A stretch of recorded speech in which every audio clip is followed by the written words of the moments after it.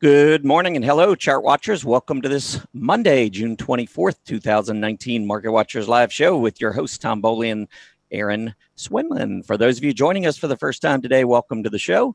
And for our regulars, welcome back. Let's take a look at what's going on to start off the week here. It's kind of a flat day. We've seen a little bit of strength. We got the Dow Jones Industrial Average currently up 55 points, the S&P 500 up 2. The NASDAQ up 3 and the Russell 2000 down 7. So seeing a little underperformance once again in the small cap stocks. Notice the other major indices kind of holding those gains that we've seen in June, and the Russell 2000 starting to roll over. 10-year Treasury yield down again today, down almost 5 basis points, 2.02%. Volatility index flat. So even though we're seeing a little bit of weakness in small caps and the other indices just kind of flat, volatility not really doing a whole lot today. Consumer staples leading to the upside, along with materials and technology. Energy, which had a very strong week last week on the heels of higher crude oil prices, backing off today, trying to move back below that 50-day moving average, something to watch for later today. Toys having a really big day today, and this is a big level. I'm going to talk about this index in just a little bit, but this would be a big breakout if we can see continuing strength later today and into the rest of the week. The gold mining stocks, you can see having a very, very nice month in June, really started back in May, continuing to have another nice day today. United Technologies leading the Dow to the upside, while Home Depot weighs on the Dow Jones. And then finally, Bristol Myers. We've talked about this stock not really being a very good relative performer in the pharma space. Today, it is the worst performer in the S&P 500, dropping nearly 7%. All right, Erin, it's the start of another week. Market's been a little mixed, kind of, consolidating after the gains that we've seen so far in June and the all-time highs last week. But how was your weekend and how are you doing? Oh, well, my weekend was very enjoyable. Nice to take some time off. Saw some old friends, so that was fun. The market seems a little tentative after the Fed announcement last week and trade negotiation. It seems like the market's just sort of sitting back and watching for a little bit. Yeah, and I think some of it makes a little bit of sense. I mean, we had the S&P 500 make that big move last week and really throughout June so far. And we did go back and we tested those highs that we saw to open May. I don't know if you recall, but that first day in May, we printed a bearish engulfing candle and kind of marked that top right near 29.50. Went down the entire month of May. And then in June, we've now made up all that ground and we've come up probably about 200 points since the end of May and right back to that 29.50 level. So I guess it kind of makes sense that we'd see a little selling here because that's where the selling started back in early May. But it's still, I guess, like you said, the Fed came out, kind of did their thing, turned a little bit more dovish, which the market was expecting. And now after anticipating that and rising, it seems like the S&P 500 just kind of waiting now for another catalyst. And I don't know what that catalyst is going to be. We do have earnings in a few weeks. Maybe it's U.S.-China trade. Maybe there will be a deal later this week. Who knows? Yeah, exactly. Got to digest that move from last week too. So yeah, and I did mention when I was doing the update that the small caps are having a little issue so far today. And that I'm going to show you is having an impact on one industry in particular, where the industry group as a whole doesn't look that bad. But when you start breaking it down between large, mid, and small cap stocks, you see a distinct difference with how that group's been trading. But you have to stick around for that one. I'll get into that just a little bit. But what do we got going for today? All right. Well, first, let's see what's going on this week. Pop culture stocks. Mary Ellen will be in for a roundtable tomorrow. Brian Shannon will be here on Wednesday, and Bruce Fraser, Mr. Wyckoff, will join us on Thursday. And then on July 2nd, next week, we have July seasonality. We are going to premiere our Chartwise Women show. Mary Ellen and I will be doing that. Hope you guys tune in for that. July 4th, there is no Market Watchers, and Tony Dwyer will join us the week after the 4th. That's all I got. Today's agenda: Monday setups. It's a typical Monday. Earnings spotlight, 10 and 10 is going to be Amgen, if you want to go look at that. And then I will finish up the show with the sentiment update. So Stick around. We've got lots to do. So let's start with our technical news and headlines. Yeah, there really actually was little news out today. So no real big economic news, no earnings reports. This is kind of a quiet period before earnings season really kicks in another few weeks. But the 10-year Treasury yield may be quiet in terms of economic news, but this 10-year Treasury yield down another 4.5 basis points today, back to 2.02%. We were looking at this 204 yield support from back in September. We went below it late last week, took a bounce on Friday, and now we're back down below it again. Another break below 2%, I don't think would be a very good thing unless you're holding treasuries on the long side. If you're doing that, things, you want to see this yield continue dropping because that means the treasury prices are rising. But from an equity perspective, you'd rather see money rotate out of treasuries, sending the treasury yields higher. And we're not seeing that right now. Doesn't mean the S&P can't go higher, but historically, the S&P 500 tends to do a lot better when money is rotating away from treasuries because you're not just getting new money into the equity markets, but you're also getting rotating money from other asset classes. So that's one of the reasons why I don't like to see this moving down. But the way I look at it is there hasn't been a lot of places to put your money in 2019. And the 10-year Treasury yield provides some safety. And U.S. stock market, the S&P 500, the benchmark, has been doing better than most areas around the world. So we're getting money going into both the Treasury market and the equity market. I don't think that lasts long term. So I think it would be best for the equity market for that 10-year Treasury yield to start to turn higher. All right, I wanted to mention a couple things with regard to historical performance on the S&P 500 before I pull up charts, any other charts. Monday's worst day of the week. Since 1950 on the S&P 500, Mondays have produced annualized returns of minus 14.82%. And that compares to 9% throughout the year on the S&P. So Mondays are about 24 percentage points below the norm. That doesn't mean that Mondays go down 24%. That's an annualized return. But it does show that the tendency is for Mondays to struggle a little bit. That's what we're seeing. Even though we're up a little bit today, the tendency is for Mondays to underperform. The other thing worth noting is we're at the time of the calendar month, 19th to the 25th, where we tend to see weakness on the S&P 500. The annualized return for this period is minus 8.88%. Since 1950. Again, that's about 18 percentage points below that norm of 9%. 9% is the average annual return on the S&P 500. So if every day and every period was created equal, we would always see that 9%. But like I said, 19th to the 25th, minus 8.88%. So underperformance this time of the month. To give you the numbers each day of the calendar month, the 19th, and I'm not just talking about June, by the way. January 19th, February 19th, March 19th, all of these you add up. So the 19th of all calendar months, minus 34.69%. The 20th, minus 7.1%. The 21st is positive 4.91%. 22nd, minus 12.04%. 23rd, minus 2.4%. The 24th, minus 3.65%. And the 25th, minus 6.84%.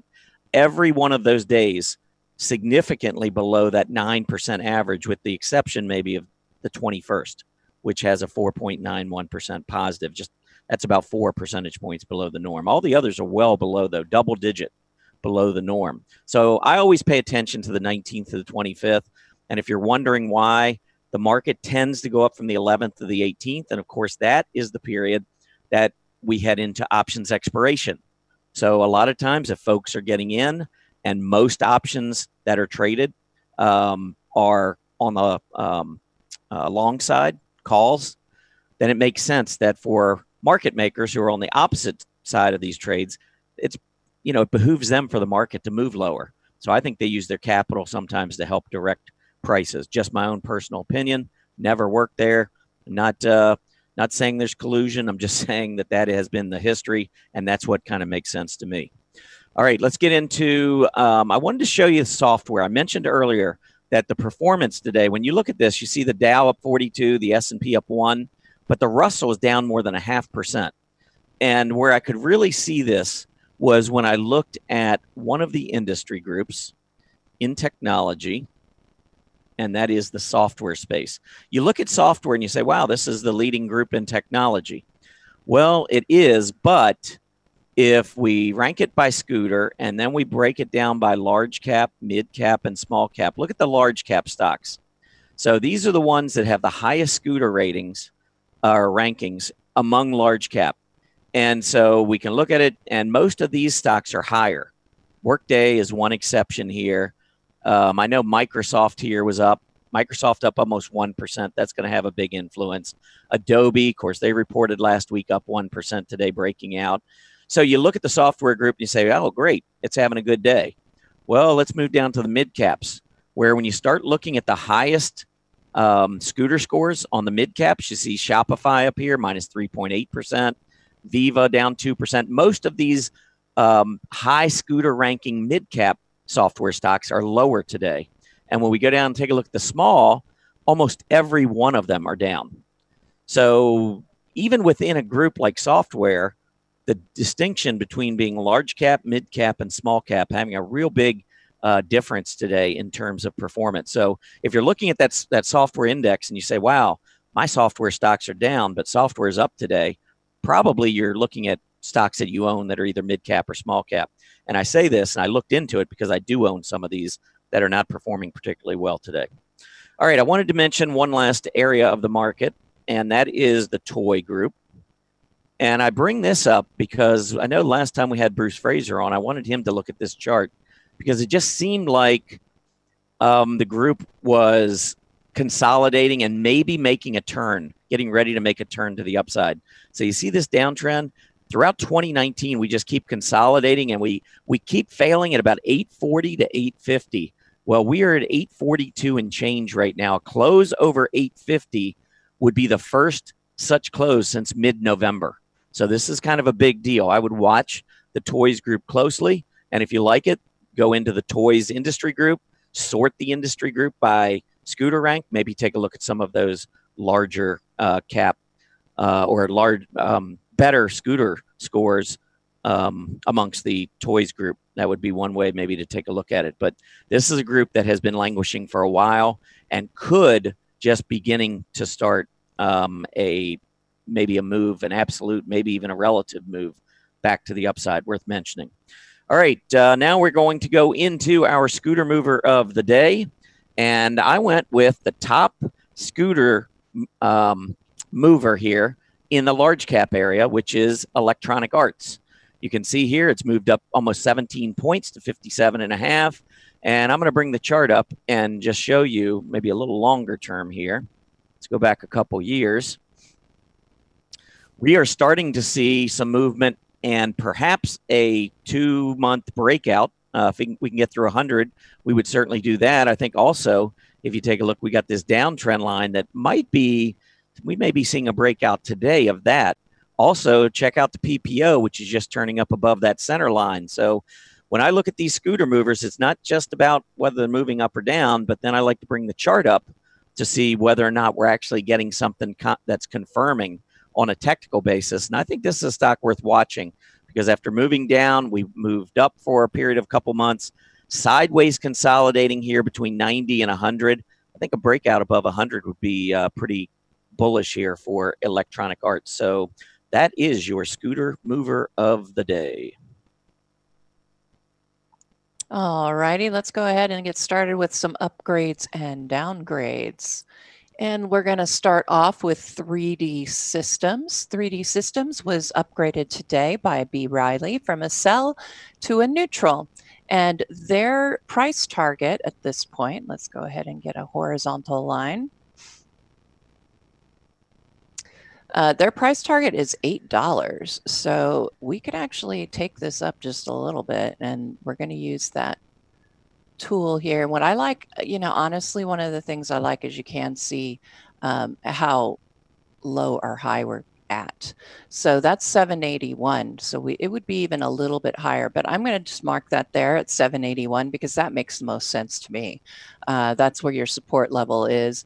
And in the shorter term, you can see that there is overhead resistance that was at this May top, but we did actually get back above that. Of course, we're trading below it now, but interesting setup here for an upgrade. They did move it, like I said, to a neutral. So having a target down here below what it's trading at, that's really indicative of the fact that they're looking at more sideways action and maybe a test of the area of support down there. So something to consider. The PMO doesn't look too bad. It's starting to curl over.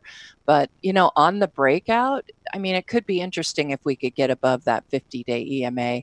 But it really does look like it's getting ready to stop there. So the neutral kind of makes sense to me.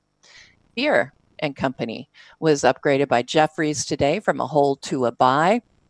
They have moved their price target from 150, of course, right there, to up to, let's see, 190. So we're looking at, let's move this down even further. There is what we're looking at as far as right there. That's the new target as far as B. Riley or Jefferies is concerned. I suppose you could say something good and a possibility of a move to that direction. We've got a PMO that's now moved into positive territory. This has been an amazing rally for John Deere. I sure wish I had been in on this one, as a lot of us do. And I know a lot of you trade it. So good job there if you're holding on to that. I would continue to hold it because the PMO still looks healthy and it is not overbought yet. And look at OBV volume. It's really continuing to confirm this move to the upside. We have a 50-200-day crossover that gives us a long-term trend model buy signal. And of course, the 20 just got itself above the 50. And so that is an intermediate term buy signal on John Deere. So we moved, we had a really deep decline there in May, but it has certainly managed to get itself back up. The next area to watch, of course, is that 170 area. Next one up is Fortinet. Fortinet was upgraded today by JP Morgan from a neutral to overweight, so they're expecting some good things. However, I thought it was kind of interesting that they set their price target at $93. So let's move that up here toward 93. There's 94. $93. So they're looking really at this area of overhead resistance that we saw back here at that September high. We managed to get back above that and set a new high back in April, but it certainly fell off after that point. Looks like a possible flag that is forming right here. And we got the breakout, which would be considered an execution of that flag. PMO's on a buy signal and moving ever closer toward the zero line. It's still a bit on the oversold side, but it's doing what you want to see it do, and that is moving upward. The OBV has me a little concerned, but really when you consider the decline we had here and sort of the up-down indecision on this breakout, that makes sense. And again, I like to see that pullback after the breakout, and in the short term, I'd be looking at this gap right here to be filled. I think that's very possible. You just need to get above this area right here of overhead resistance at 79.50, 79.40. All right, let's look at a couple of downgrades real quick. We have International Paper. It was downgraded by Stevens from overweight to equal weight, so they've moved it into a neutral position. This one didn't have any targets on it. Let's just look right here at, there's the trading range that we saw in 2019, really all the way up until mid-May. We were moving in that range. We've since broken down below that for a second time, which I don't particularly like. So it makes sense. Again, they're moving into that neutral position. But honestly, I would be looking for support way down here. You've got short-term opportunity for support back here at, around $40, 86, 85 cents. That's the next area. And they moved it to an equal weight. So it certainly could hold that support, but right now I'd be looking for downside movement for International Paper. Spotify was downgraded from inline to an underperform. We will likely be talking a lot about Spotify tomorrow during our pop culture roundtable, but as you can see, made a move up to test that top we saw back in February and has turned down in a big way. big trading range today, and it is up over 1.75%. So maybe that 20-day EMA is going to be the area for support, and we won't have to watch it go all the way down to what I would look at as a possible area of support at these lows that we saw back here in March and May. That's where I'd be looking as far as a test of support. But, you know, I think, I like the way this is actually performing right now. And the PMO, while it is getting a little bit overbought, there's still certainly room to move it higher. And then our last one is WEC. B of A Merrill downgraded it from a neutral to an underperform. They moved their price target from $85, which is pretty much right up where it's at right now, a little bit lower than that. And then they moved it to from 82 to 85. And remember, this is interesting because it went into an underperform position, and they actually raised their target from 82 to 85. But you know what? We're sitting at 85 right now.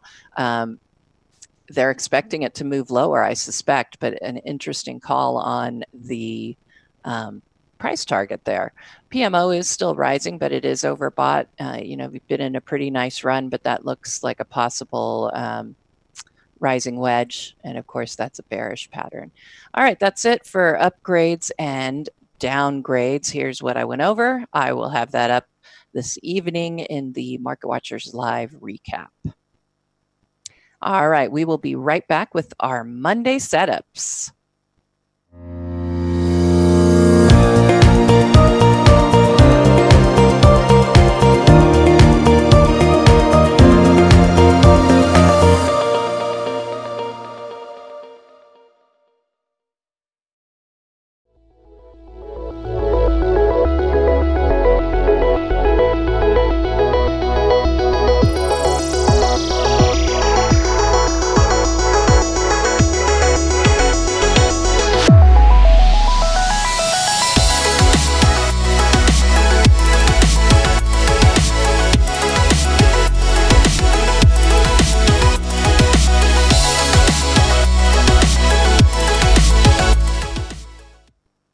All right, welcome back. It is time for our Monday setups, Tom. And well, you know, I thought we did okay. You were really doing well until today on yours. So let's go ahead and we'll look really quickly at those charts. Thanks for reminding me. Yeah, well, mine wasn't that great. I mean, let's see, I got in at 68.46. I guess we're up just a little bit here. So that's, you know, not too bad on that call, but you know, look at the PMO going on here. It's topped and it's now putting in a sell signal. So if you did follow on with purchasing that Monday setup, watch that $68 level. That's going to be interesting as support. And the PMO is telling us to expect a short-term move down to at least test that. So yours was GLDD, and we got in at $10.49. So you're up slightly. Yeah, I mean, could we just go with like a Friday? Typo? Can we go with a typo and just say I picked GOLD instead of G? Yeah, right. Of course, everybody knows what that's been doing. Yeah, it was the typo. It's been a huge mover. Yeah, that's what I meant to do. I just typed it in wrong. Yeah, that's it. Now, GLDD actually on the chart, I liked it, and I still like it, even with the pullback today. The pullback's on much lighter volume. And it got right up to resistance. It's in a nice little, maybe an ascending triangle, maybe a little sideways flag, you know, off of the uptrend from earlier in the year. Volume trends are strong. The stock was up about 6% from last Monday through intraday on Friday, and then pulled back a couple percent on Friday, and then down 3.5% today. So kind of gave it all back. But I still like the stock. I think this one is one that will do well going forward. Sure, I can see that. All right, well, we're only as good as our current picks, so let's make it better this time. Yeah. Although, like I said, it wasn't bad. We were both up on the week, so I can't say that it's not a good call. And I went through all of our picks last week, and a number of our picks actually did really well until about Thursday. Yes. And even though the market held up all right on Friday, I think some stocks that have been some of the bigger, the higher scooter ranked stocks actually pulled back at the end of last week, and they're doing the same today. whereas some of the stocks that have not been performing well, many of the energy stocks, material stocks, and so forth, are ones that are kind of picking up the slack and moving higher. So it's good to see that, but there is a little bit of short-term rotation I think may have impacted some of our picks. But what do you have for this week? All right. Well, kind of a smattering of everything. I even ended up putting an ETF in there for our ETF follow on from our Thursday discussion, I guess, on possible ETF involvement. And I saw actually the Schwab, there were a couple of the equity ETFs that came up. This one was the one that I liked the best of the ETFs. That's not what my pick will be. But let's go ahead and we're going to start with GGG. And go take the poll, guys. I'm curious what you think of our picks, and if you're interested in them, just to see how we stack up here. But I thought GGG looked great, and honestly, I'm going to just be upfront here. This was my pick for the week. Let's go ahead. I want to annotate it just a wee bit, and then we'll just go over the others real quickly. All right, so short term, of course, today we're getting the breakout. There was a little test and a pop just above on Friday, and it fell back down. Now it's breaking out. It looks like it might close above it, but of course it's still very early. I'm looking at overhead resistance all the way up here, $54. Of course, we could run into a little bit of issue right here with the shorter term resistance level at about 52.50. But for the week, I'm looking at this one to continue higher. Look at that beautiful PMO, of course, now in positive territory. And Scooter has been rising since June, looks like June 17th, right around there. So I think that looks pretty good. OBV, technically we got a lower top this time and a higher top that time. But I think it's pretty even. I'm not really, it doesn't concern me. Let's put it that way. So GGG is my pick, and it is at 51.28. So we'll see what happens from there. But here were I thought there were a lot of pretty decent picks. I didn't get them from my general PMO scan. A lot of these are on momentum moves already, but what I saw that I liked are a lot of these PMOs, although they had the buy signal a while back, they're now moving into positive territory, and that tells you that there's even more internal strength. You like to get those oversold buy signals, but when you move into positive territory, that's sort of your first attention flag that the internal strength is building. And look at this pretty 20, 50-day EMA. Excuse me, positive crossover. So I could see this one continuing higher. It's pulling back at this point just a wee bit there. And it could go back to that 20. So that was one of the reasons I didn't pick it, but I think this one looks like it could continue higher. J2, Global Communications. Thought this one looked good on this breakout above that short-term resistance level. But, overhead resistance is just above 90. I think it has the same sort of setup as the other two. I think it still looks really powerful, could be good, but I don't like being that close to overhead resistance. It's fine on an intermediate term play, but I think in the shorter term, I wouldn't want my overhead resistance sitting that close. But we do have the buy signal, and it's rising. And Merit Medical, there we go, flag formation. PMO is starting to turn over a little bit, but that's what you should expect on the pullback. And notice it's pulling back right to support at that top from May. Thought that looked pretty good. Here's that ETF. And you've got the short-term breakout above $53. We are looking at some very short-term overhead resistance at about 54.25-ish, but I'd be looking for that move above 54.50. I don't see any reason why it can't. The buy signal looks good. We're now in positive territory, 2050 positive crossover. Southern Company, I've been in this one for a while. I think I got it. I think it was a Monday setup or an upgrade. I can't remember, back in May when I got in. And I'm, of course, very happy with it. And I would look for it to continue higher. PMO getting ready to make a new high to confirm this move to the upside. It's holding well above the 20-day EMA. Everything looks pretty healthy here. So I thought Southern looked good. And Sarah, Sarepta Therapeutics, which I put in the poll as my other pick. Love this. It made that move up. It's pulled back right to 125, just a bit above, which is a good support level. PMO is starting to top out just a little, but you know what? When you get a pullback to the 20 like this, totally expected. So that would be my other pick for Monday setups. All right, I am going to go right off the bat with CDNS, which is Cadence Design Systems. I wrote about this one on my blog this morning. Current price is $71.60, so we'll go with it there. I just like, first of all, it's in software, which obviously we know software has been strong. It's been a leader in software for quite a while now. It's got great volume trends. We did have that pullback in May when the market got hit a little bit, but it was one of the first to kind of come roaring back here in June. Broke out to another high, has pulled back here just in the last couple of days. I think short term we might see $70. That would be the breakout area, and possibly even a 20-day test, which is down at 68.34. But I would use pullback as a reason to enter, to accumulate. I think the stock goes higher, so that will be my pick for this week.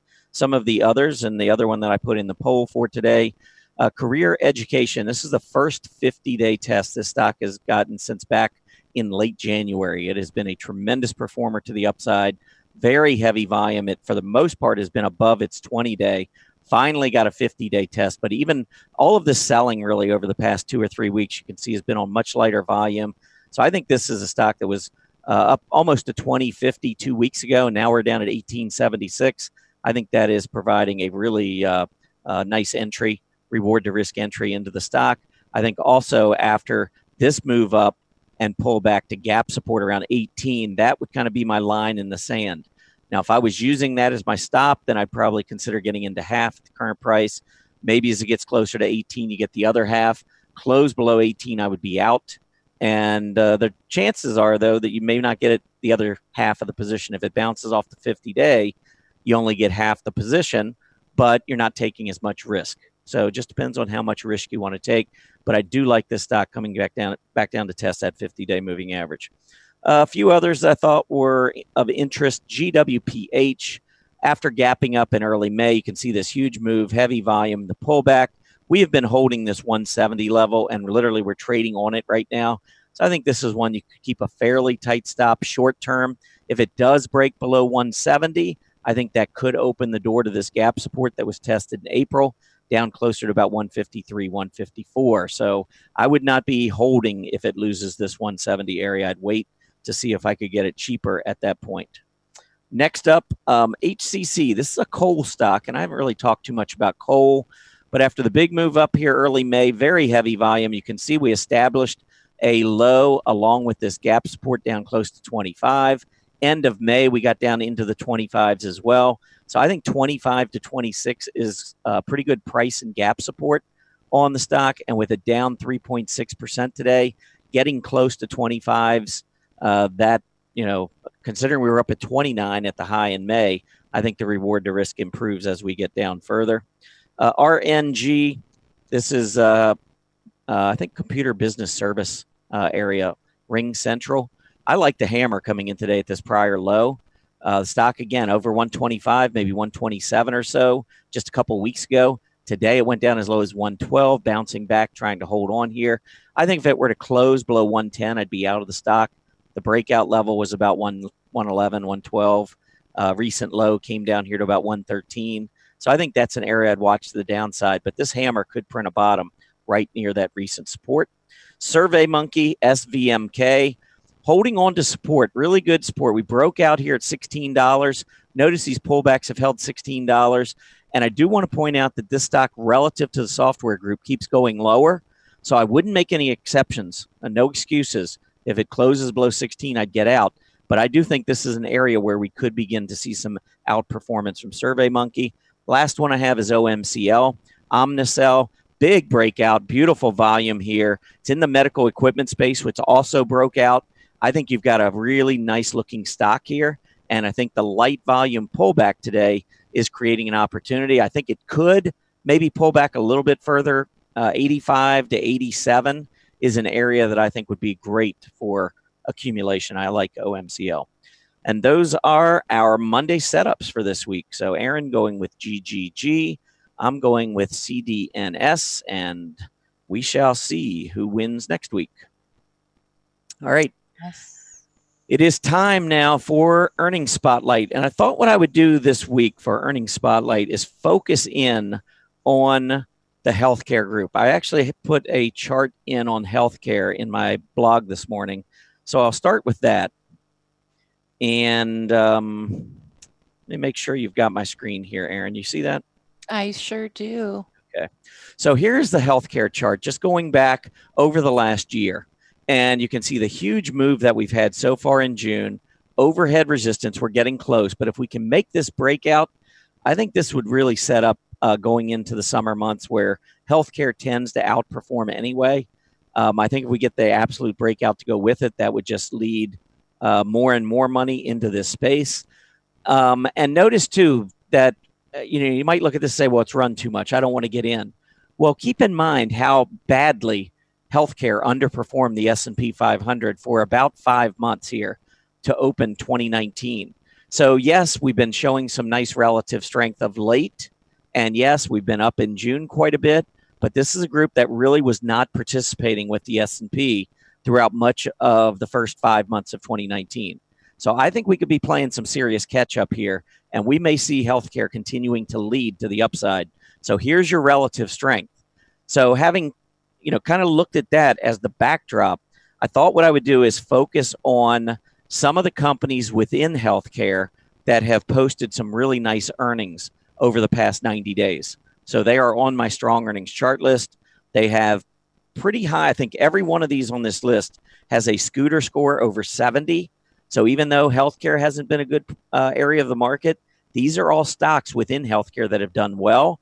And if healthcare takes off, makes a breakout, I think these are stocks that could become some pretty serious leaders in the market. Some already are.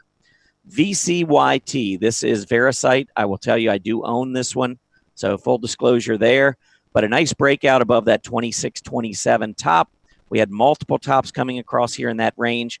Notice now that the 20-day moving average is between 26 and 27. So the stock at the end of last week, and this is one of the things I was alluding to earlier, a lot of stocks did pretty well up until about Thursday of last week and then started pulling back. I think VCYT is in that camp. We're pulling back, but I think that 20-day moving average is something to watch. I believe VCYT goes higher. NTRA, this is Natera. Another stock that broke out recently, bearish engulfing candle, starting to see a little bit of selling here the past couple of days. Again, that's kind of been the theme of late. But the 20-day moving average has held every day since we had this big push back in May. So I think this is a stock that has been performing extremely well on a relative basis. I can pull up that relative chart. We can take a look at that. But most of these stocks that I pull up, you're going to see these charts, a lot of them going up from left to right, telling us that we have good relative strength in terms of the stock versus its peers and the stock versus the S&P 500. NEO, this is Neogenomics, another stock that's been in a clear uptrend for a while, even though the healthcare providers group has been down. So what that translates into is a stock that has been a monster relative to the healthcare providers group. So it would certainly make sense that if all of a sudden more money starts to rotate into healthcare providers, a lot of that money is going to look for the relative strength in the group, which NEO is part of. So I think this pullback from nearly $25 back to $23, testing this 20-day moving average, this has been an area, the 20-day and the 50-day moving average have both provided great support on this stock in 2019. So it would certainly make sense to me that 23 down to 22 would be a pretty good accumulation zone on NEO. Tandem, I've talked about this one quite a bit. I think it's simply consolidating, made this huge run from November through March. So while it maybe on a relative basis hasn't been doing as well as some others, I think we got to give it a little bit of room to consolidate after such a big move. I mean, we're talking about a stock going from 27 in November to 75 in March. That is almost a triple in 4 or 5 months. I think we can maybe allow the stock to consolidate a bit. A close back below about 61 would make me a little nervous that we were going to go back down and perhaps test this area in the low 50s again. So I might keep a stop there if you're in the stock, but if it holds this short-term support area, I would not be surprised to see a run on this stock as it heads into its earnings. Now, I believe the earnings came out here at the end of February, so we might be looking at an August earnings report. I don't have the earnings date in front of me here, but I would not be surprised to see a pre-earnings run-up in this stock the way it's been trading. IDXX. This is a stock in the medical supplies group, and you can see a beautiful move up. Medical supplies certainly have strengthened, but look at this relative strength on IDXX. Beautiful, beautiful strength in the stock relative to the S&P, even though medical supplies is about a 6-7 week relative low right now versus the S&P. This stock just keeps powering forward. So you got a great relative performer again here with IDXX. CDNA. This is CareDX in the healthcare providers group. Coming back down, testing its 20-day moving average. Just recently, last week, did move up to $40, taking out that March high. But like so many other stocks these last 2 or 3 days, having some profit taking back to the 20-day moving average. Also, there was a breakout here around $35. So I think 35, 36, pretty good support. Looking for another run back up to that $40. On a relative basis, I think you can see you got a pretty good stock versus its peers in the S&P 500. Danaher, DHR, another one after a huge move up February, March into early April. We consolidated for a couple months, and the volume picked up beginning of June as we took off again. So as the group has begun to see more money relative to the S&P, this is the medical equipment group. You can see that Danaher is one of the leaders, and as a result, continuing to outperform. Looks great on the chart. Love it on a 20-day test. So maybe you wait, see if you get a little bit of a pullback. Probably $5 would be plenty on a pullback. $4 or $5, I think, would set this one up pretty nicely on a reward to risk basis. COO, Cooper Companies. This is a medical supply company. I loved the sideways consolidation. And, you know, when you start to see relative weakness, and I think, trying to think which one it was that I was looking at earlier. I think it was SurveyMonkey when I was going through my Monday setups. I'm going to just pull that up, just make sure. Yeah, here's your relative strength. See SurveyMonkey on a relative strength basis, underperforming its software peers, now down at about a 3-4 month relative low, but it hasn't lost price support. Now let's fast forward back to COO, because I think the setup here is very similar during the spring months. We had the move up, and then while it consolidated, look at the relative weakness amongst its peers. But it didn't break down, and once it broke back out again, look at that relative strength take back off. So I think that when you get these stocks that are showing relative weakness for a period of time, you still want to go back to the price chart. And if the price breaks down, then I don't want any parts of it. I want to be out of it. But if the price holds up, you may want to keep it on a watch list, because like Cooper Companies, when you get that volume coming in and you get that breakout, it was one of the leaders before it began its consolidation. And it looks to me like it has begun to lead again to the upside. So COO, I like. ZTS and Zoetis. This is in the pharma space. Pharma broke out. Its latest high was all the way back at the end of November of 2018. So it is not yet broken out. But this stock has gone from roughly $94 up to $113 now. So the relative strength here is quite apparent. Big move up on the relative chart. Great volume. Sideways consolidation here, but great volume to confirm this breakout. I think ZTS looks good. Did get a bearish engulfing candle on Thursday of last week. We might go back down to this 110 area, test recent price support, the 20-day moving average. To me, that would be a buy. STE, this is Steris. Another one, great move up. You can see that the medical equipment group is broken out. You got a leader. Another stock that on a pullback to the 20-day, I think would look very good. ConMed, CNMD. This is one off of a move up flag, or maybe it's almost like an ascending triangle coming across here. Finally made that breakout. We saw the volume come in on Friday while it was in breakout mode. The group medical supplies doing pretty well. The stock relative to medical supplies now at a 2-month high, making a charge back at the relative high set back in March. And medical supplies, assuming it holds its relative support here and begins to bounce, I think this is a stock having just made a breakout. I would not be surprised to see continuing movement to the upside. A pullback to about $84 would be beautiful because you'd have that rising 20-day test, and then you would also be testing this more intermediate term price support level right at about 84 as well. The last one I have is PKI. This is Perkin-Elmer. It's been weak here over the last 3 months, but off of an uptrend, I see an inverse left shoulder, neckline, inverse head, right side of the neckline, which actually went slightly above this and is now starting to pull back. I think a move back down in that 92.5, 93 area. You could keep a fairly tight stop, maybe a close below the 50-day moving average. And if this breaks out above 97, that measurement right there would be about $14 up to about the 111 area. So I think the reward to risk on this one, if it pulls back close to that 20-day moving average, I think would be really strong. And Erin, I know I wanted you to pull this up before we go into the summary here. I wanted you to maybe take a look at that CNMD or any others that you may have been looking at. But I when I saw it, I was like, I bet this is one that Erin probably will like. So you like CNMD? Let me check here. I have a chart up. I'll get you to share my screen. There we are. I do like it. You do tend to understand what I'm looking for in a chart, but it does match up, I think, with a lot of what you're looking at. Rising trend channel is what I ended up annotating at this point. I was trying to tell if there was a wedge, and you could kind of get a wedge if you used this top with that top, but it looks more like a rising trend channel. It doesn't look weak.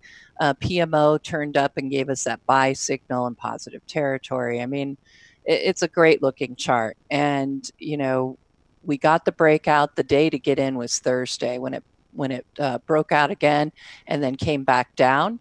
I still think there's plenty of room for this one to go based on the fact that I do have the PMO has lots of room before it becomes overbought. So I think that supports the fact that you could still see more upside. Yeah, I cheated a little bit. I'll have to admit I cheated because before I went into this this segment, I did pull this stock up on your chart style. So I knew what the PMO was doing. I also saw the on-balance volume, which held up, even though we had consolidated and pulled back a little bit in April and May. The on-balance volume continued staying pretty high and then broke out with price again. So I thought that was also interesting. Yeah, because there you can see in the thumbnail especially, it comes up, it pulls back. But what's happening with OBV bottoms, they just are rising straight up. So the volume pattern looked great. Yeah, so you've got Erin who likes the stock, and on a relative basis, stock showing some nice strength. It actually just broke to a 52-week high, relative high to the S&P 500. So, if you're trying to outperform the S&P 500 and healthcare does lead throughout the summer, I think this is a nice looking stock, one that you certainly could maybe take a look at as we head into earnings season. Absolutely. And I am just now getting some of these put in for the 10 and 10, but there is the symbols that we did go over. As far as the earnings spotlight, Tom went over.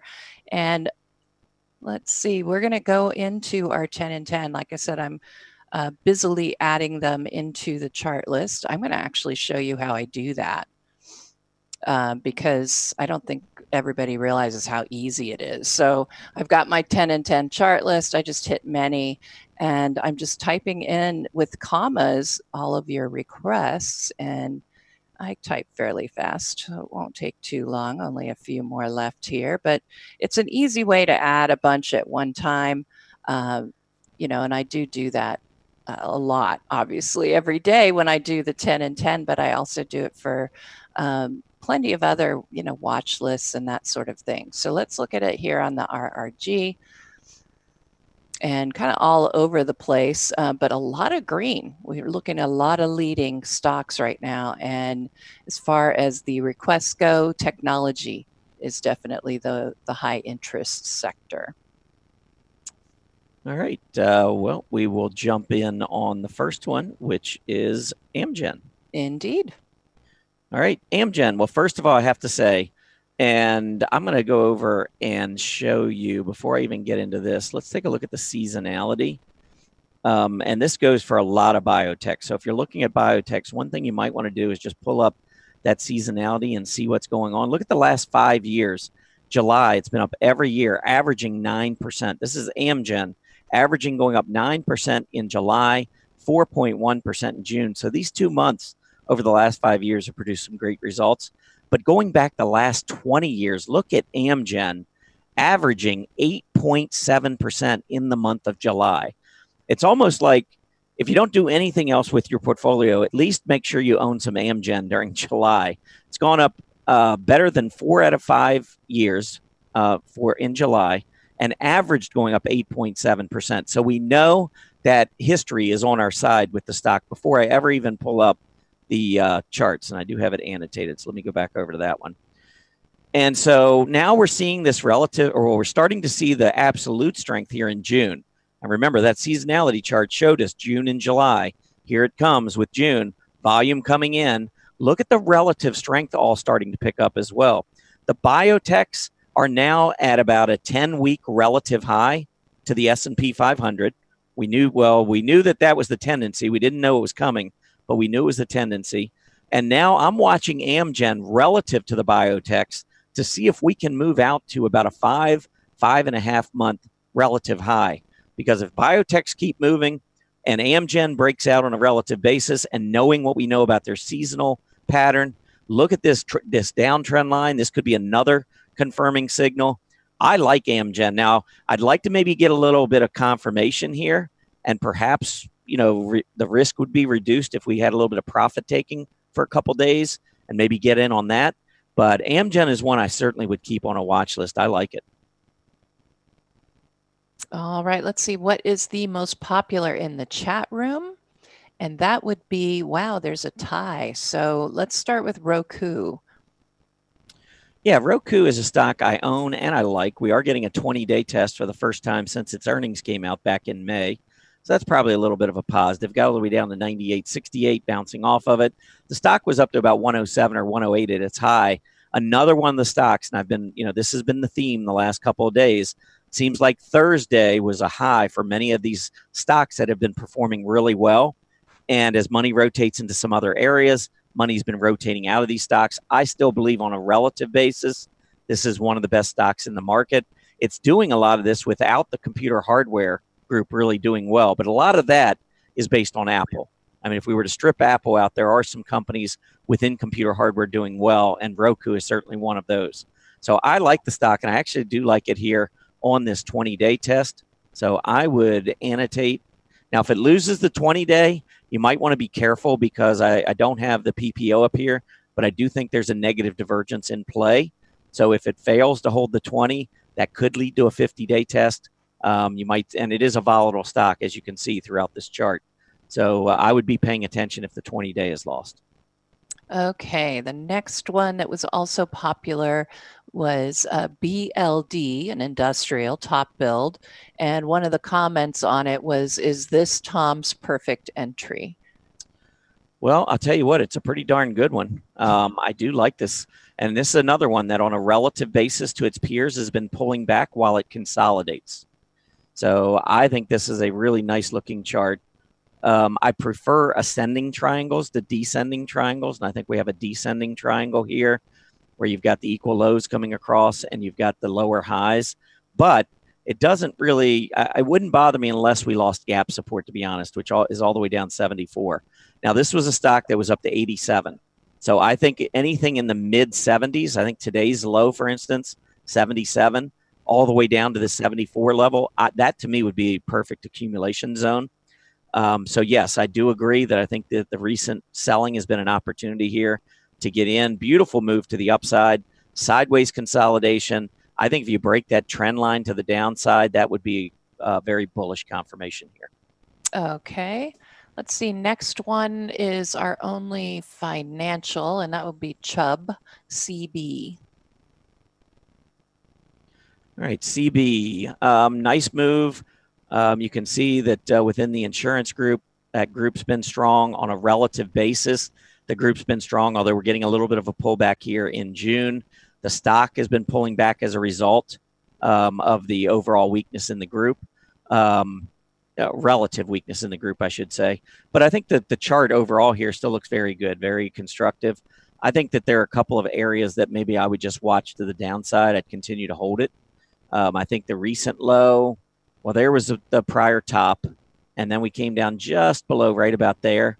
So I think 144, 145, giving this a little bit of room to the downside. Notice 50-day moving average comes right in there as well. And in 2019, really since the first week of 2019, we have not closed below the 50-day moving average. So I think 144 to 145 is the area I'd watch the downside. Otherwise, I'd hold.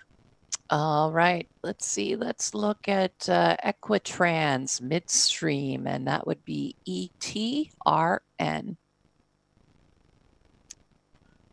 Okay, just a lot of sideways consolidation since going public here back in early November. The overall group's kind of been sideways. So on a relative basis, it's sideways. The only thing is that the overall group is lower versus the S&P 500. So, yeah, I mean, you're in that oil space. So I would personally pass on it. I think there are other areas right now that I'd be much more focused in. If the dollar were to have a major breakdown, and I think we'd probably have to be looking at the dollar index falling to about 93 below that level before I would start getting concerned, then I think that would open up the door for energy and materials to outperform further out. But I think short term, we're getting a little bit of a pop. Nice volume coming in, increase in volume, which is nice. But we've seen this before. You can go back to March and see the same thing, and it just didn't last. A breakout ultimately above about 22.25, close above 22.25 might get me a little bit more interested in the stock. But I just think the group itself would probably keep me out of it. And in the meantime, maybe just watch the support around 19.25 and the resistance just above 22. All right, let's see. Next one is going to be PBF. All right. And that is exploration and production. Yeah, the relative strength just would completely keep me out of this. I'm a big relative strength fan, as you should know if you've been watching the show. And so if I get a group like this, I mean, yes, we had a nice pop, and that gets you excited, but we've had nice pops before. And when you're in a long-term relative downtrend and an absolute downtrend, chasing these short-term moves to the upside tend to be very, not very good for your portfolio. So I just think there's too much still going on here. We've had very little action above the 50-day moving average for the last 8 months. And when we couldn't negotiate the prior high. I just think we're in a downtrend and a relative downtrend. So I would say until the downtrend breaks, and for me, that would be watching not only this downtrend, which is the absolute, but I'm also talking about these relative downtrends. Here is the overall group, but here's the stock relative to the group, and then here's the group relative to the S&P 500. That is a formula for financial disaster if you own a stock and it just keeps doing that. So I'd want to wait and start to see some relative strength in the stock and in the group, and then I'd be more interested. Okay, let's see. This one is a pharmaceutical company, MEI Pharma, and it is MEIP. All right, MEIP. Well, failing at the 20, and this is another one where the pharmas haven't been bad, rising in June, but look at the heavy volume selling in this stock. So I don't even have to tell you that the relative strength is very poor. Volume trends are poor. Failure at the 20-day moving average, and this is all coming in a market that has been pretty good. And you're in a space where the market's been pretty good. I think the overall healthcare group, I wrote my blog article this morning, that healthcare over the last 30 days trails only materials in terms of strength. So you've got a group that's been really strong, and you've been in an area within the healthcare space that's been pretty strong, and you still can't go up. And not only do you not go up, you go down on big volume. I'm just not seeing it here. I don't know this company very well, so I'm going to assume that it's a pretty small pharma, and it probably is dependent on one drug, and it could go one way or the other. So these types of stocks I tend to avoid anyway, but the relative strength tells me to stay away for now. All right. This one looks interesting. It is the regional banking ETF KRE. It's been in a trading zone. I mean, not much going on here. Yeah, the 10-year Treasury yield moving lower is just not helping, this area of the market. So let me pull this up on a 1-year chart. And actually, I'm going to pull it up even longer. Let's go back 5 years. I'm going to do a line chart. Then also, instead of the RSI, I'll put in here the KRE relative to the S&P 500. So you can kind of get a sense of what's going on. I'm not a fan of an area of the market that is not seeing money coming in. It's rotating lower, and this is a perfect example here. So this is a 5-year chart, and if you look at the trend lines here, you've got the absolute chart clearly moving lower.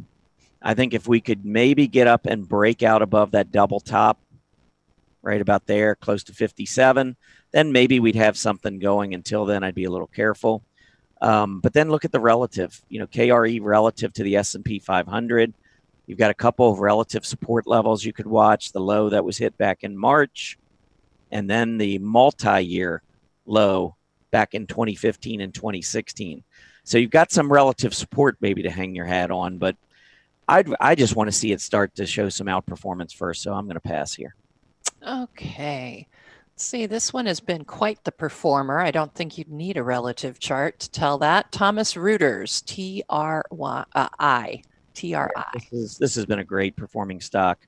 I will go ahead and pull it up on the relative strength chart, but yeah, you're right, Aaron. In the publishing group, you can see the group is broken out.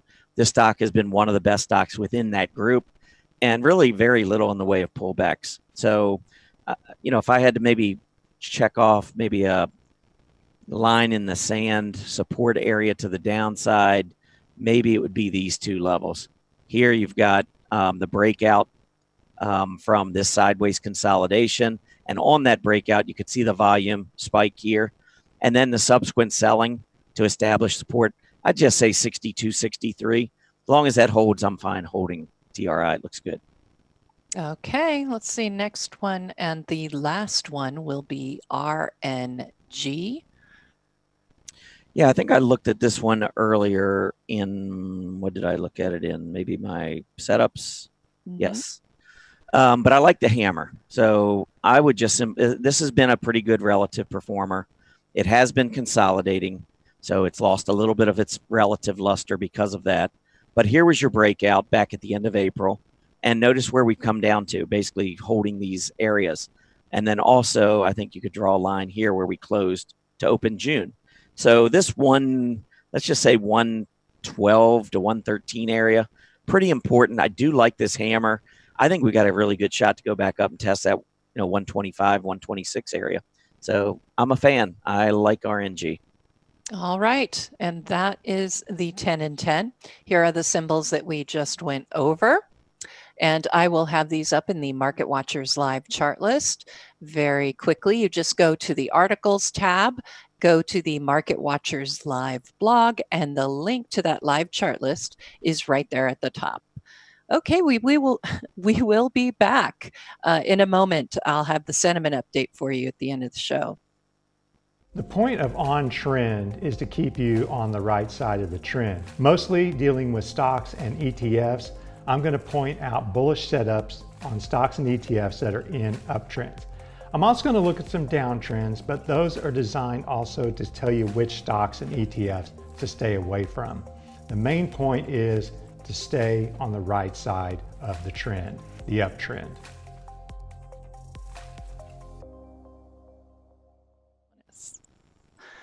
All right, ready for our final market update. And as you can see, markets are sitting kind of back on their heels. They are up. The Dow Jones is up over 41 points right now, so not too terrible, up about 0.16%. NASDAQ and New York Stock Exchange, the NYSE, are both in negative territory currently. But as we look right here, we've got the NASDAQ, and it is negative, but really moving sideways. Friday, we started this sideways movement, and we just haven't quit that. S&P 400 and Russell 2000, you can see the decline that we have been in.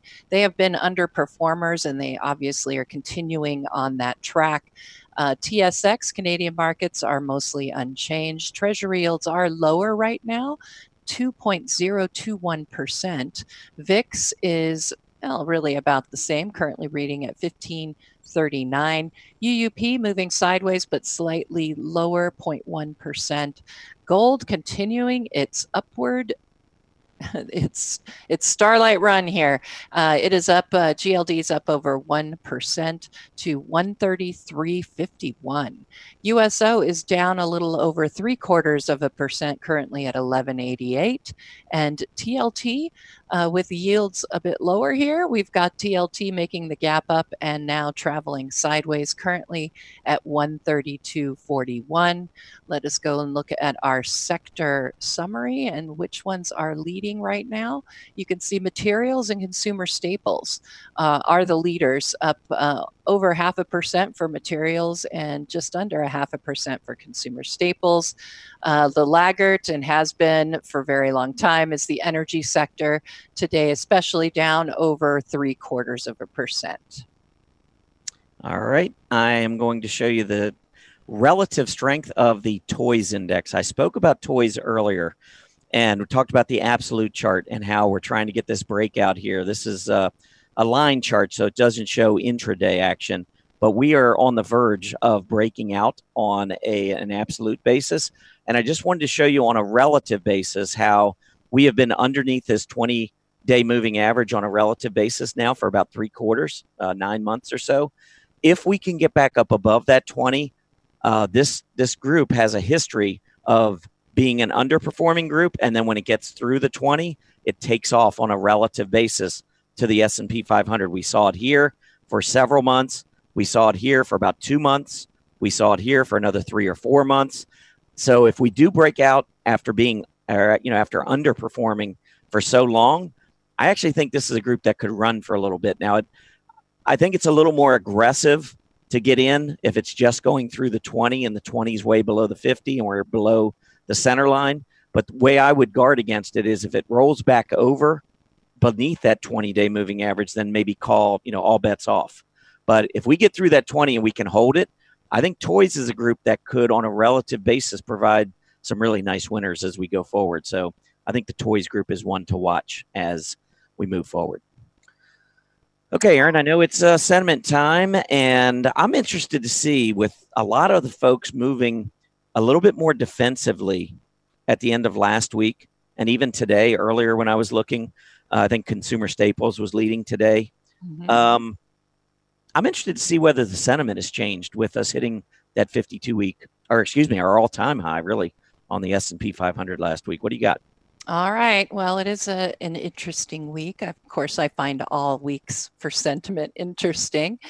Today is our June 24th, 2019 Decision Point Sentiment Update. Lots to show you. I will be looking at the put-call ratio. I will be looking at the American Association of Individual Investors poll. You can go to aaii.org and take that poll. National Association of Active Investment Managers, or NAME as we call it. We're going to look at their exposure to the market. RIDEX ratio is a decision point indicator that we came up with. So I'll be showing you what's going on with the RIDEX ratio and money flow. Wall Street Sentiment Survey. Very interesting this week, I would say. And then we have the VIX. I will look at that in terms of sentiment. And then I will cover some gold sentiment for you as well by looking at the discounts and premiums. All right, so let's go ahead. I'm going to go into the charts before we go ahead and summarize. And let's start off with the put-call ratio chart. What we look for the bulls, if you're going to be bullish, is you look for bottoms and you look for the move to head upward. So I invert my scale because, to me, higher numbers on the put-call ratio means oversold, not overbought. So I'm looking at this as we had 2 oversold readings. I think it's great that it didn't even have to go down to the range that we were seeing previously on these lows. And it has kept moving up, and it is moving up steadily. You'll notice that the OEX is moving lower. This is usually used as a hedge, so you will tend to see these three travel a little bit differently from each other. So for me, this is saying bullish, bullish, bullish sentiment, and hedging just in case, but we're going to hedge a little bit more on the OEX. So when I look at this chart, we are getting overbought.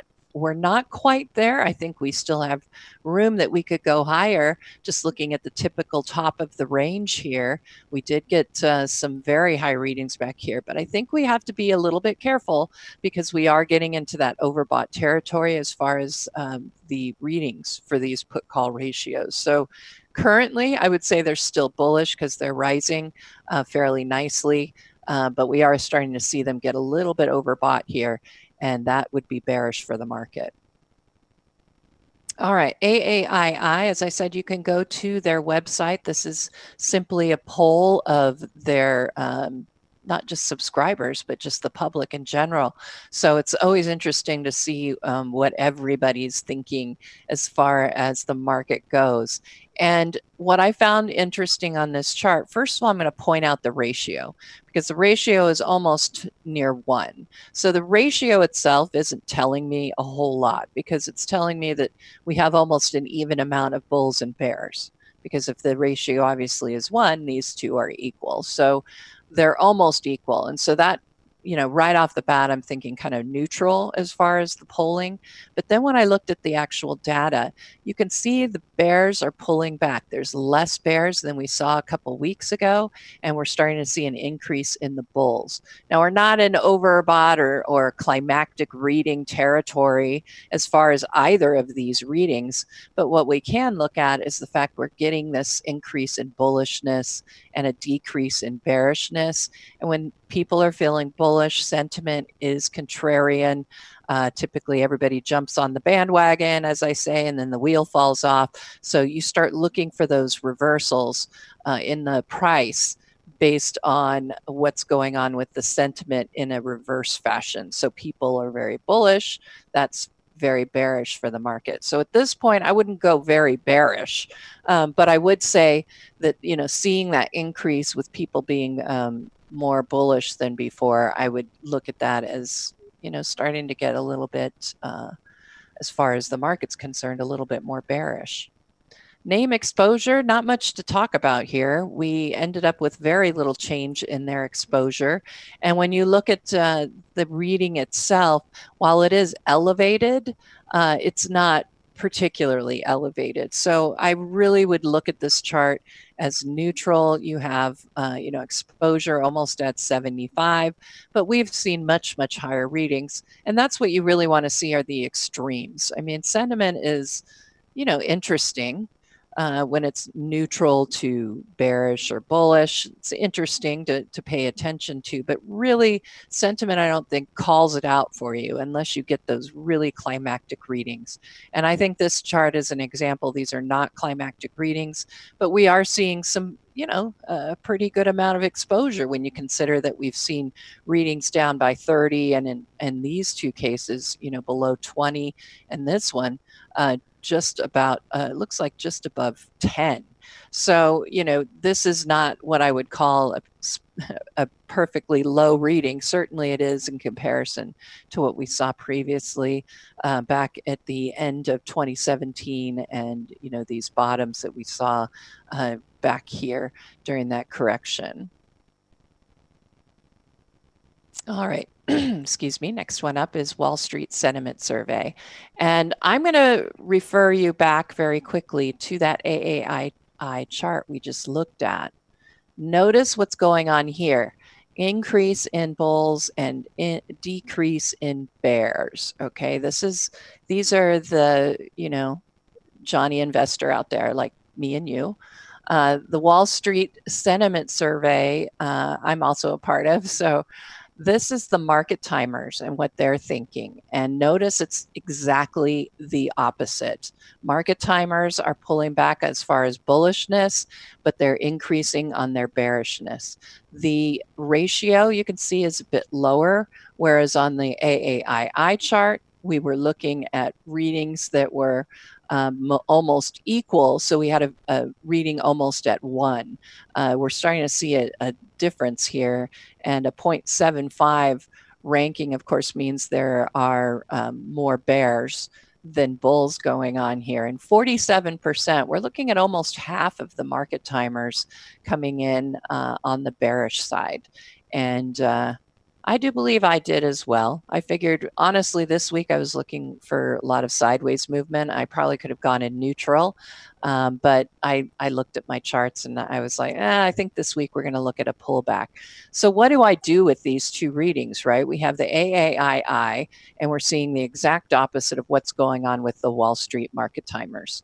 And to me, what that says, I really, and I'll be honest, I assume that, the AAII, that, finger in the wind pull for everybody, I think it's a good public, general look at what the sentiment is.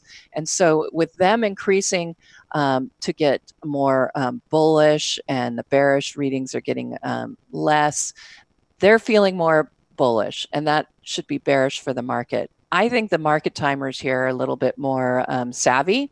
And so a lot of times we will be right. And we're not on the opposite side of the sentiment per se. So I'm looking at this chart in conjunction with the AAII chart. And the fact that market timers are going the completely opposite way of the general public on that particular survey, I think that the market timers are probably right on here. And so I would look at this chart, even though everybody's getting more bearish, I would still look at this as bearish for the market, mainly because I saw the AAII chart, and the two of them are almost completely opposite. And so I would have to tip the scales toward the market timers. But of course, I'm very biased, considering that I am in that pool of people who do take that Wall Street sentiment survey. All right, let's look at right asset analysis here. As you can see, it's really similar to what was going on last week. We're having a decrease in the bear funds assets as well as money market fund assets, but an increase in the bearish funds. This is the inverted scale for the ratio of these, where we basically take all of those bear and money market assets. We consider that, all of it's pretty much in the bearish pool. And then we divide that by the bullish assets. So you end up with a bear bull ratio here. And so if the bull assets start getting closer and closer to infinity, and they get higher and higher and higher, that makes this number smaller and smaller and smaller. So to me, when people are getting more and more bullish, you're adding bullish assets. That means this number is going to continue to get smaller, and sentiment is contrarian. So if people are very, very bullish and you're at the top of this range, then you should start looking for that price reversal to the downside. So that's why I invert this particular scale, because overbought would mean lots of people in the bull assets and less assets in the bear and money market funds. So we're sitting kind of in the middle as far as the ratio goes, but we have been rising toward overbought territory, not quite there. And really, you can see that we can get these assets in the bull funds much higher. So I think this is a pretty interesting chart today, in that it's really confirming what it was saying last week. Ultra short-term indicators, VIX is sitting, we've had this, again, I invert this for sentiment reasons. The lower the VIX, the more bullish people are, and that's when I start looking for that reversal to the downside. So I want to have overbought in my head on the top. So what I'm looking at right now is the VIX has been hanging out just above its moving average, oscillating right in there, and that tells me there is internal strength in the market on the bullish side. But the fact that it's sitting near the middle of that range, I don't think the VIX is telling us anything right now. The range is getting pinched, and I find that it's not as useful when it's pinched. The readings for breadth, we had a decrease in the new highs, but we're still looking at, a 50 for new highs, which is still pretty high. You've got the readings for the AD, net AD and volume are, they're high, but they're not climactic. So really, this is more of a neutral chart. All right, let me look at GLD just for the moment quickly, and mainly because I wanted you to see the price bar of what's going on today. We're up over 1% again here on gold. Let's look at it as far as the gold index goes, because that's what I concentrate on. And you can see that as far as gold sentiment, we still have very high discounts going on here based on what the holdings are and what people are paying for them. The best part, I think, of this chart, honestly, is that breakout above 1410 that we saw on Friday. Yes, we pulled back, but we pulled back to the middle of the range and above, even though it's only 0.1 above, 10 cents above, we still ended up above 1400. I think that's very bullish. And the higher discounts, we still want to see that. That gives you, that's considered bullish sentiment, and I mean a bearish sentiment, because you're getting a lot of discounts, less interest in gold. And typically when those are high, that's when you start looking for those reversals. They do persist. We've seen it be persisting here, even with the sideways movement. So, when I look at it, I think there's nothing here telling me that gold's going to, fail at this point, except for the fact we've got a PMO that is getting very overbought. We've seen higher readings, though, back here in September, off of that really great rally. So not a surprise to see it where it is, but we just need to be conscious of a possible pullback. I don't see it coming just yet, though. So I think we're still looking pretty good in the weekly chart. I think it'll show that. Look at that beautiful breakout from a trading range that we've been in, since really 2014, 2013, that range. And we've now managed to get higher than that. I'd start watching this top back here at about 1440. It'll be interesting to see if it can get above that. But man, I see that breakout. I can't help but think good things for gold. All right, so that is it, but let's look at our tallies right now. 10-day moving average put call, bullish for the market, AAII. These will all be in the MarketWatchers live recap, so I really don't want to read them back to you, but I did do something special. I'll show you at the end here. There's our RIDEX ratio, bullish money flow for sure, which is bearish for the market. Nothing for breadth and VIX. And again, bullish. I'm still looking bullish for gold with that discounts running pretty high. But let's look at the tally and see what it means for the market. So we had the put call ratios coming in bullish for the market, somewhat bearish. Look at all these neutrals, and then two more bearishes. So I have to say neutral to bearish would be the call as far as sentiment is concerned this week for the market. That's all I have for sentiment. Let's bring it back home now, Tom. All right. Well, I know that there was a question in the room that was asking about explaining my dollar article with the correlation with German yields. And this kind of ties in a little bit to gold as well, which you just talked about. Mm-hmm. And so I thought maybe I would just spend a minute, since we have a little extra time today, and just go through, what I was referring to. Excellent. But yeah, here, the question that came in was basically, okay, can you explain your dollar article with the correlation with German yields? So here is the article, and here was the chart that I had showing the 10-year Treasury yield minus the German 10-year Treasury yield. And what you have to realize is that when our economy is expected to strengthen, normally we're going to see the yields rising. So when our yields are rising faster than Germany's, it's telling us that the market is anticipating that our economy is stronger than Germany's. And if that's the case, then what we should do is see our dollar index rising, because a stronger economy, it used to be back in Economics 101. I remember when I first started studying economics, before we really got into a lot of global trade, it would be like, okay, if the US interest rates go up, then the dollar goes up. And if the interest rates go down, the dollar goes down. But I know John Murphy's written a lot about this, the correlation and, looking at different markets, U.S. versus foreign markets, because we are a global economy. It's not so much what's going on in the U.S., it's what's going on in the U.S. versus what's going on everywhere else. And so that's why I think it's really important. Now, why do I pick Germany? Because I think that there is the strongest correlations between the U.S. and Germany. A lot of people talk about China. I think China and the U.S., the correlations are all over the place. That's why I don't get too concerned if China's market's getting hit, because the correlation to the U.S. market really isn't that great. But it is between Germany and the U.S. So that's why I picked those two countries. Now, if you look at this, it's not a perfect correlation, but I think you can see that the trend in Treasury yields versus German Treasury yields is higher. The trend in the dollar is higher. And most of the correlation between the direction of the U.S. Treasury yield versus Germany, that correlation with the dollar tends to be very positive. And I think this chart bears me out. But we do go through periods where we see a little bit of inverse correlation. They don't go together. Here, we had the U.S. Treasury yields moving higher all the way up until, I would say, the fourth quarter of last year.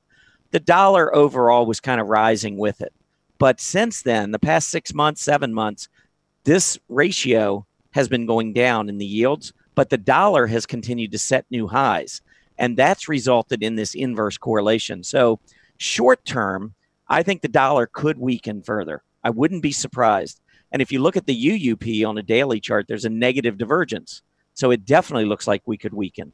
If we weaken, I think that helps the gold case in the near term, because there is an inverse correlation between dollar and gold. But I believe the long-term trend in the dollar is higher. I believe that the long-term trend in U.S. rates versus Germany is higher. So I think short-term gold could be a decent play. My biggest question is, do we outperform the S&P 500? Because so far in June, gold's having a great month. But guess what? The S&P 500 has been having a better month. So even though gold looks great on the chart, it's still not outperforming the S&P 500, and that's where I have a problem. Okay, I know we do have a poll for today, so why don't we, and I don't know if you have any further comments, but let's go over the poll first, Erin, and then maybe we can get back into this discussion. Sure. All right. All right, so that doesn't surprise me. CDNS has been one of the leaders, really high scooter stock. I'm not shocked that folks are interested. This has been a great performer for a while. I actually liked your SRPT a little bit because it is in that biotech space. And it's starting to show some relative leadership. Something like that, I'd make sure my stops are in play. But I think SRPT is one that could make a pretty big run. Yeah, well, thank you for that. I still like Graco, GGG. CDNS, was that one of ours or the producer picks? That was my pick for this week, Cadence Design. It's a software company. Well, perfect. I guess that works out. Well, we'll see how we do next week. I'm going to share my screen real quickly because that was, we did see a question, at least I saw a question about about room to run and what that means, explaining how that happens. So I'm just going to really seriously quickly. PMO is not overbought. It can still rise. We got the breakout. There's room for it to run. It can move up to 54 without seeing a PMO that is overbought. And so that's what I mean when I say room to run. Yeah. I mean, when a stock is first making a move and you're starting to see relative strength and you got the scooter score rising, I mean, all of those things can be the start of a major run to the upside. Doesn't guarantee it, but certainly you can't have a big run to the upside without a stock beginning to look like this. So I do agree. I think anytime you have the momentum oscillators above zero, that's a pretty good sign. And you want it to stay above there, by the way. Right. And I just don't want to see, I don't want to get in if it's already overbought. I want to see room, quote unquote, to run. Yes. All right. Well, I want to thank everybody for being with us today. Please remember to complete the survey as you exit. It is located below the video player. We love to get your feedback, hear what you think of Market Watchers Live. As a quick reminder, Market Watchers Live airs 5 days a week, Mondays through Fridays, from noon to 1:30 p.m. Eastern Standard Time. Have a great Monday afternoon, everybody. We'll see you back here tomorrow. Happy trading.